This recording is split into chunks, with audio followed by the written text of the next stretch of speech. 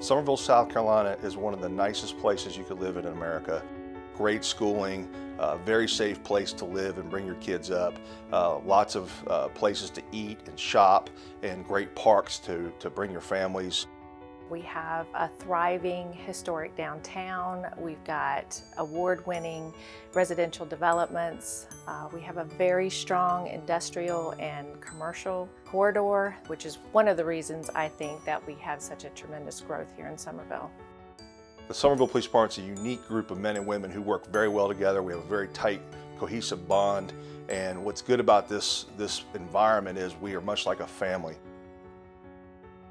Community engagement and outreach is a huge factor for what we do here at the Summerville Police Department. And just to name a few things that we do, for example, is we have an ice cream truck that we call the Paddy Wagon, and we take that around through different neighborhoods, and we give out free ice cream. It's a good opportunity for our officers to mesh with the community and get the kids to grow trust in law enforcement. We have Stuff the MRAP, where we use our MRAP, which is our SWAT emergency rescue vehicle, and we actually stuff that with toys or canned goods, depending on if we're doing a food drive or if we're doing a Christmas outreach. The outreach initiative certainly helps bring people together so that everybody understands that public safety is a shared responsibility. Everybody has a role to play in the safety of their community, and it's a very collaborative effort. The Dignity Project is something that we collaborated with the Coastal Crisis Chaplaincy Program. And what we did was we had a grassroots effort not long after what happened in Minneapolis, where the community came together with clergy and with the police department to let them see us as people and not as a uniform. The Dignity Project is basically a grassroots project where community members have invited the police department in to talk about some of the hard issues that we're seeing in the media, either nationally or locally, and how those really interact with us locally amongst our diverse community. So the essence of the project is to have deep conversations, sometimes really hard conversations, and then out of that to have a partnership for dedicated collaborations, because the essence of the project is that police and community are a shared effort, and that's what makes Summerville extremely special. Is that engagement towards being involved in community and really knowing their issues. Summerville Police Department has a cadet program that is second to none. So we have quite a few officers who work here, one of which is our cadet advisor who came up through the law enforcement program. And what's great about this is if they start out at the age of 14, if they stay with it till they're 21 and they onboard as law enforcement, they show a level of maturity, they show a level of commitment, and they show a level of trust that we just don't get from anybody else at that age when they're trying to become a law enforcement officer. The Summerville Police Explorer program is a program for young adults between the ages of 14 and 20 who show interest in law enforcement and leadership, or just want to make a difference in their community. While here at the police department, we train on things such as traffic stops, unknown risk and high-risk scenarios, and how to talk to people.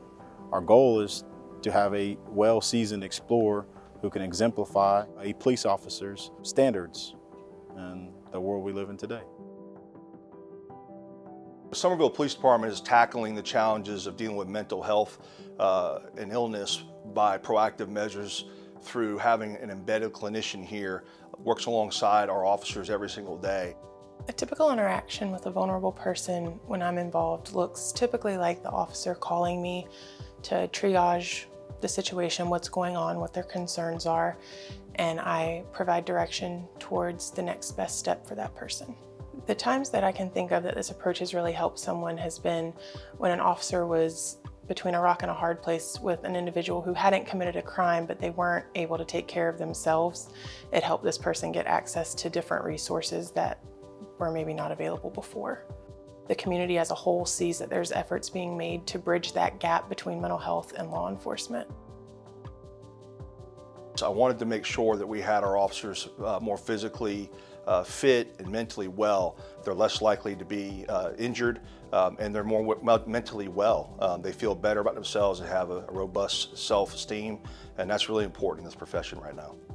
The Summerville Police Department offers a lot of different wellness activities for their officers. I try to be over here to run what we call combat strength training sessions where officers can come, and we will hold a group fitness session to try to motivate individuals. We'll also do different activities such as Biggest Loser challenges for weight loss competitions. We did a Murph challenge back on Memorial Day. We also offer things such as meal planning, cardio training, and personal training sessions.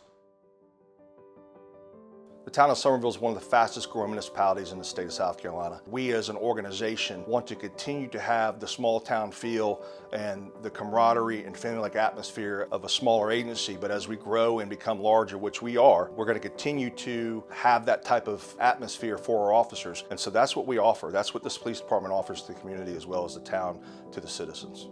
Certainly with the tremendous amount of growth, we've had to adapt, but we have certainly planned for it. Our Summerville Police Department has planned for it. Our team is fully staffed. They're very well trained and just a team of elite professionals, and we are ready to serve.